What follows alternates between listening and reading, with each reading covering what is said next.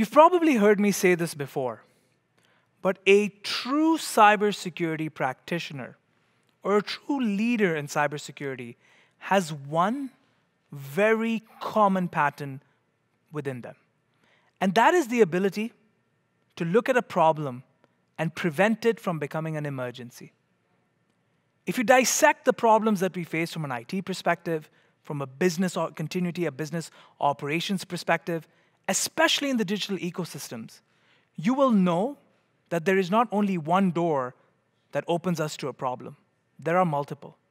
Responses, thus, must come from multiple layers. Today, we're going to learn about governance, and we're going to learn about how you open those multiple doors and maintain some level of control, preventing problems from becoming emergencies. My name is Ali Hirji. I teach and work at Durham College as well as York University.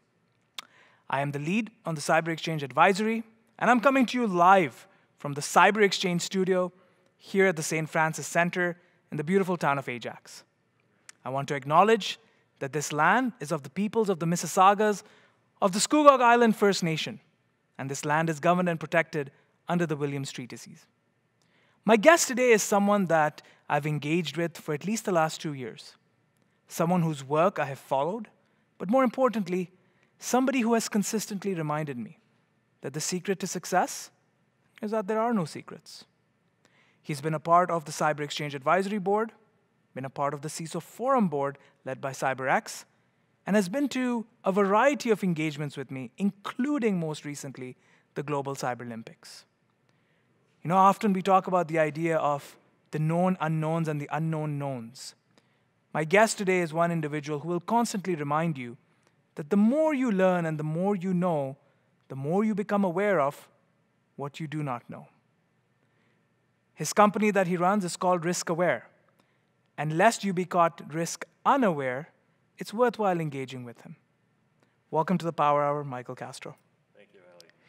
Michael, I myself have sat on various boards, and we deal with a whole bunch of issues, from finance to operations, and now slowly but surely, the topic around security has become a priority. Before, it was an item on the agenda which was categorized under other business. Today, it occupies its predominant seat on our agendas. What's changed, and why are board of advisors so influenced by what's going on in cybersecurity? Excellent question. The world today, as we know, as we live in cyber and we live in the world as it has evolved, really stems from the governance of an organization.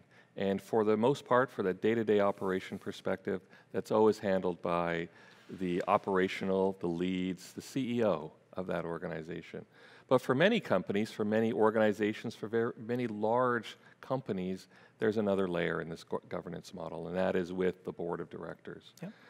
We realize, and the board has for many, many years, focused on what they considered the risks to their organizations. They've been environmental risks, they've been financial risks, they've been competitor risks. And really the landscape has been about their product or service, how it impacts them, how it impacts their shareholders. But that world, as we know, has changed. And you're right, the boards of yesteryear really hardly looked at cyber as a discussion point. It really was a buried IT conversation. I've sat on many boards, and I've sat in front of many boards, often trying to bring the conversation of cybersecurity aware. And I can tell you that outside of an appearance perhaps once a year with an audit committee for a board of directors or a board of governors, cyber really hasn't been a mainstay on the plate. But as the world has changed, as more organizations are impacted by cybersecurity, board members cannot stand aside and ignore the fact that things are happening to which they need to be aware of. You know, I clearly remember this from previous Power Hours where we were talking about this idea that often many boards will look at a situation in cybersecurity and perhaps come to the notion that it's too risky for us to do something. And my response has always been, if you think trying something new is risky, try doing nothing. It's lethal. And going back to the aspect of when you identify problems, how you respond to them, where does an organization like Risk Aware come into the picture? Is it after the fire has started, Or is it at the very get-go that you're able to warn individuals and corporations how to conduct themselves? What is that point of entry for an individual like yourself? Yeah. We always talk about the point that a reactive response in dealing with a cyber incident after it's happened is too late. Yep. The damage is done, the impact is there, the regulators and your shareholders and the lawyers are already knocking at the door. For board members, for organizations, they need to be as proactive as possible. And that really starts with education. It starts with board members understanding truly what cyber means to them, what is their role in understanding cyber, and what is their place in being able to have that conversation with senior leadership and helping them be prepared proactively for when something would happen. You know, I noticed that in your work, especially as a practitioner in the space, but also coming with quite a lot of experience, you found yourself doing a lot of academic work and training as well. Besides just guiding individuals around security governance, and we'll come back to unpacking it a little bit more, you've also taken on roles where you're leading training environments. What's that been like for you? Training's a lot of fun, I have to say. It's been in my blood for years, even before I entered into the cyberspace. But training is the key. Training is what fuels learning. And many practitioners, many leaders will tell you that there never is an ending to what we do when it comes to learning. Yeah. Even myself, there's always an engaged piece of learning. Now, I've been in cybersecurity for well over 20 years, approaching 25. I can tell you there's still pieces for me to learn as an individual. But as a person training, as a person educating, I find great value, great excitement in helping the next generation, helping those better understand what cyber is and helping them understand that path. It's interesting. My son is heading off to college in the fall, hopefully, and for many years, his focus was on the unknown. But suddenly, he's decided that cybersecurity is the place to go. Thrilled by it personally, but it's another layer of education, another generation where he is able to bring that energy and that learning capability. We need more people to understand cyber, and for that we need some great people to help them learn that. You're practicing, you're testing, and you're training. You're sort of a one-stop solution for almost anything related to cyber that an incorporation or a large organization or a small one or any enterprise would need. But obviously you do have to do a lot of multitasking. Many CISOs that I've spoken to often talk about themselves as one of their superpowers being the ability to multitask, which is that they can listen, ignore, and forget at the same time. When you are helping organizations, especially from a governance standpoint, how do you position yourself and how do you take in all of the information and all of the noise that's coming in from multiple areas within an organization? There is so much that happens. It's almost like a sponge that a CISO or a security leader has to be.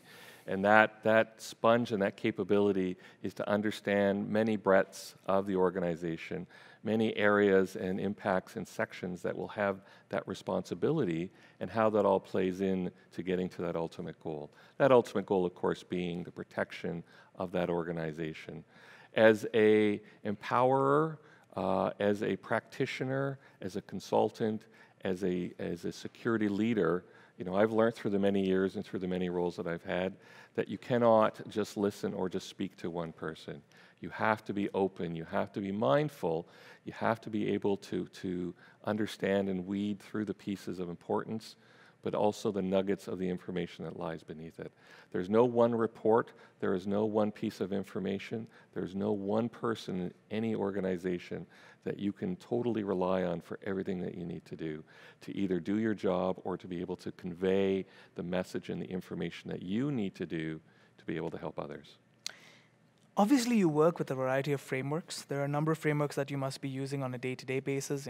We talk about the standards with NIST, ISO standards, whatever have you. But I want to go back to a conversation that I had in a previous Power Hour with another one of our advisory champions, and that was this idea that frameworks are there, but you can't automate design. To some extent, you can design what you automate, and there's a fundamental difference there. How do you create frameworks for governance? Is it a one-size-fits-all solution, or do you take that time to go through each layer of the organization before developing a governance structure? You know, there are many frameworks today, and there's some very strong, very powerful frameworks when it comes to security. I wish we could take just one model and apply it like a paint or a coat of paint, Yeah. But we cannot. There's so much involved in the size of the organization, what they do, how they do it, what they're providing, their products, their service, their offerings, their size. What has worked for me, what has really been that piece, is to look at all the frameworks. And the reality is that many of the frameworks have the same fundamentals, the same backbones. They're said in a different way, they're said in more or less words, but the principles and the guidance are there to be shared across the board. I find that the best solution is to look first at the organization, look first at what their needs are, where they are, what their maturity is, and really what is defining their path, and then find something suitable. If that is a hybrid, if that is a mixture, that is okay. Because at the end of the day, we want to build a model that can be achievable, can meet a level of compliance, and ultimately make the organization more resilient. It's not about checking boxes. It's not about tacking a certificate on a wall of completion. It's about making that organization more resilient and stronger to be able to handle the threats of today. I agree, and many of our colleagues, or your colleagues as well, on the Cyber Exchange Advisory have warned against checkbox security. And I want to extend that just a little bit further. As a virtual CISO, you're obviously engaging with a variety of corporations, different stripes, different folks. Are there certain industries that you're seeing are more gravitated towards maintaining a virtual CISO? Or is it it's industry agnostic and that you're seeing your services being absorbed by a variety of industries? Good question again. You know, I've come from a background of corporate organizations, and being a CISO and a leader in some very large organizations. They have a strength of not only resources, capability, and budget, in which case a large team can be ascertained, it can be brought forward, it can help bring that battle. When we look at the role of a virtual CISO, however, we're looking at organizations that either do not have the capability, the budget, or the understanding even of where security leadership fits in. You know, I look at the organizations that I talk to, I look at the organizations that I assist, and they come from a variety of places. You know, I work with startups, I work with non-for-profits, I work with financial organizations, I work with tech companies.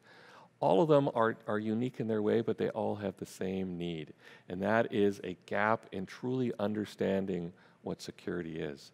It's not just technology, and technology has that large piece, and yes, we always talk about people, process, and technology being the three corners of security.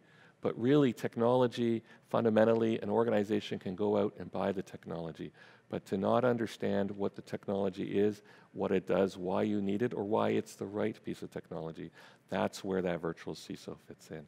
I think it's a very large, growing area where organizations are saying, hey, I can tap into somebody who understands, somebody who can help me with that roadmap, help me get down the path that I need to go on, help me learn and help educate my organization at a level that I never thought I could do without having a large team or focusing or committing to hiring a security leader.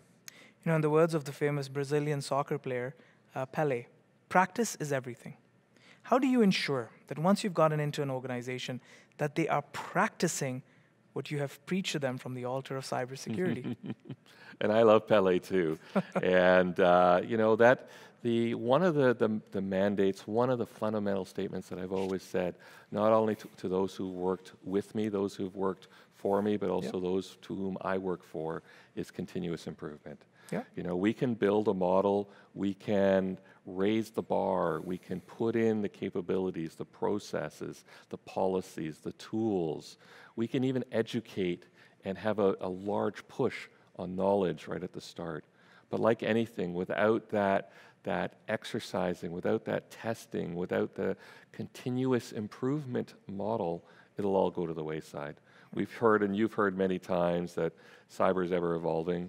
It truly is. You know, the model of, I can tell you, that I entered in 21 years ago is far from the model that I see today. But to keep it exciting, to keep it ever-changing, to want people to understand why it's changing, where it's changing from, and where those new things are, that is what makes it exciting. I love cyber. I have loved cyber since the day I entered the model, and it's because of that ever-changing. But that ever-changing also makes it the most difficult. In the world of specialists, consultants, especially technical specialists, you have this, this notion where a lot of us, and I include myself in this umbrella, is that we like to keep our specialist skills to ourselves. Let me give you a little bit of a story here. You know how often we talk about this idea of if you see a hungry individual, if you give them a fish, they'll eat for a day. But if you teach that person how to fish, they'll eat for a lifetime. I like to reverse that a little bit and say, that person that's hungry, if you feed them for the day, or at least a couple of days, they'll now have enough energy to go on their own and learn what they need to learn in order to feed themselves. It is about the state of mind. It is about empowering individuals in cybersecurity and not sort of turning around and saying, hey, this is the domain of the Michael Castro. This is the domain of the risk-awares. How do you empower those around you to feel that they're not just following the rules, but they're playing an active role in ensuring the organization's posture is secure and safe and less risk-intensive at all times? And that's where the word risk and aware come together. Yeah. You know, it's a world where being a security consultant is about going in, being the SME, being the smart, and the one who knows cybersecurity, and empowering and bringing that energy and those solutions to them. But being an educator, being a teacher, and being a part of a team at what makes the difference between a very smart, strong consultant and a partner in the solution. You know, I look to help organizations who want to learn, to want to at some point stand on their own and not have to rely on a person like myself. Sure, there'll be situations where, you know, those similar to myself will go in to help those that can't help themselves. But that has to shift from helping fix and helping build a solution to helping build a model, a roadmap, a path for self-sufficiency. And that involves teaching, that involves supporting, that involves not being afraid to have that knowledge transfer to allow those people or that organization to stand alone. I never want to be in a scenario where I am the only person who understands cyber, because no one person in any organization can really solve the problems and the dangers lurking within that space. You know, we've often held this true to our practices, that it's not about making or counting the hours, it's about making those hours count. How do you measure the progress that an organization is making from a cybersecurity perspective? Is it purely data and quantitatively driven, or is it qualitatively driven, or is it a mix of two? You know, it has to be, Ali, a mixture of the two, right? Yeah. I've struggled for years trying to quantify cyber, especially for senior leaders and to boards when I've been on the IT side, to really try to quantify how security is moving forward. And metrics and measurements have always been tough, because either they truly don't help appreciate or help them understand the risk, or it doesn't really help paint the picture of what the scenario is. On the other side, it's very easy on a qualitative side to paint a picture that doesn't really have a measurement. It becomes too fluffy, too easy to use words that sound like progress is made when in fact it isn't. I think really it's a mixture of both. You have to be able to look at some measurement of some sort and see, are we doing the right thing? You know, attacks on the firewalls, the number of viruses on an outbreak, only are a measurement in time. You know, when it could be that is the day that an organization felt the pain of some hacker deciding to take it out on them. But it doesn't mean that a decrease from that number is a win in the column of cybersecurity. It has to be about engagement. It has to be about how security is approached and appreciated in the organization. It can be on the success of reporting phishing. It can be on the ability of individuals to not be clicking on malware. It can actually be on the success of antivirus not firing, because that could mean that people then are not getting to a point where they're having to rely on antivirus. So I never wanted to send any group in a path to have an expectation of how to explain progress. It involves a conversation, and it involves a journey that which they have to be prepared to look at and be open-minded on. Yeah. I've often maintained this position that cybersecurity practitioners and professionals speak the many languages of understanding. You have to speak to different individuals from C-suite from a finance perspective, from an administrative standpoint, but also to IT practitioners as well. How have you tailored your practice to ensure that the CAO is understanding what the CEO needs to, and at the same time, the CIO or the CFO is also understanding what they need to as well? I think the many years of working in corporate teach you a lot of things about business. The word I always use is acumen.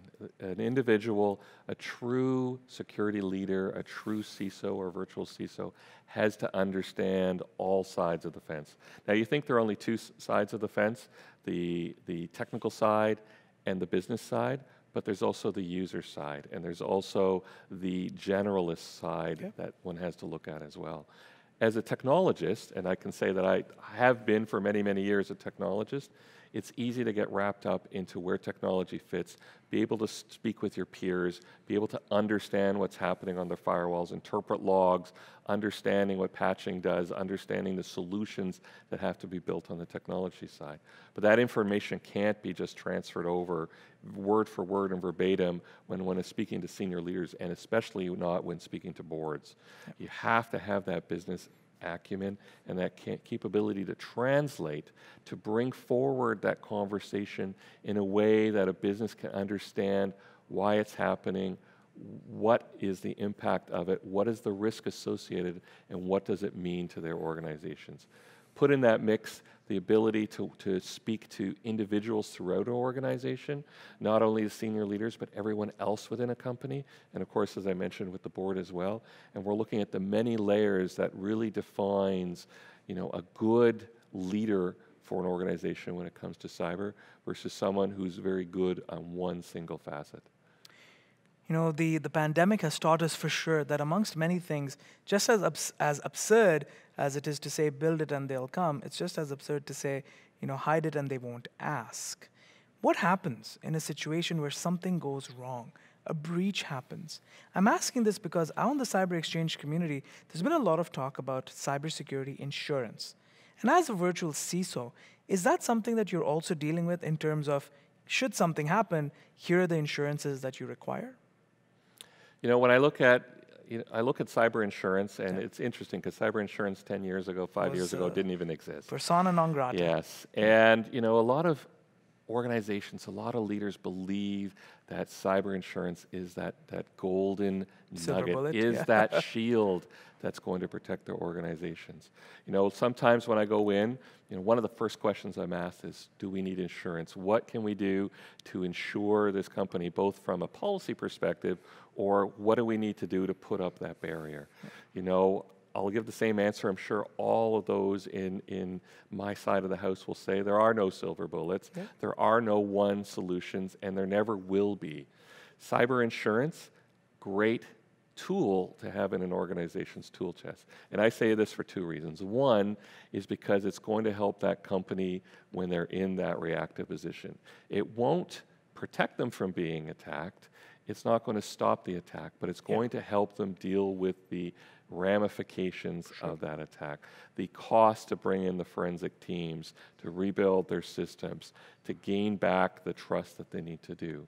But a good piece of what I say is a true benefit of getting cyber insurance is that the insurance company has an expectation of that organization when they want to buy and procure cyber insurance. It's not a fill out a form and we'll give it to you. Yeah. The insurance company wants to know what that organization is doing. A, B, C, D, down the list. And I go in many times and tell organizations, if you say we do nothing, either they're not going to give it to you or they're going to charge you a hefty premium. Yeah. You're always better to take that information, see what they're looking for, and marry that up against what you're doing. If you're not doing those things that insurance company is hoping that you're doing, then you already have a problem. And that is an eye-opener for some companies. And sometimes a good first step to say, maybe we should try to fix some of these problems before we bring in that insurance. So part of the tool chest, absolutely. The one area where they should spend all their security budget, never. Yeah. And when you're talking about the one area where you should spend your security budget, it's obviously defined by understanding what the parameters are and what the breach factors could be and what could happen to an organization in the event of something unhappy from a security perspective. As a virtual CISO, you're now obviously realizing that, well, you've known this for a while, is that the enterprise now has many faces. It has a face within a on-prem corporate location, but now it's got a diverse spread environment where you've got people working from home as well. How has this changed your work, and how is this changing your approach to security? So, there are many arguments on what a true perimeter is. Yeah. When I first started in cyber, and again, I always pull out my age when I do that, we really did hide behind a wall. We had an office, we had a perimeter, we had a firewall, and all our systems, including our web servers, our email, everything were within those walls. Yep. And we allowed people through those walls that we trusted through VPN or other connections. Yep. That isn't the case anymore. And that has never come so obvious with the pandemic and what has happened in the world within 2020. The remote worker model, it's nothing new, but it really has opened the eyes of organization into where their weakness becomes. So where cloud has already extended those perimeters, where using SaaS and other services, AWS, Azure, Office 365, have already blown through the door that once was that perimeter. Yeah. They held their own perimeters. They still allowed an organization to have not one, but a handful of perimeters. Now, with the large proportion of individuals working now remotely, organizations now have tenfold the perimeters that they once had, because they have to not only worry about the large assets, the large areas that they need to protect, but they also have to worry about their one user who works in finance, Yep. who lives in a condo with a weak Wi-Fi router and a system that no longer can be patched and without true access to a help desk.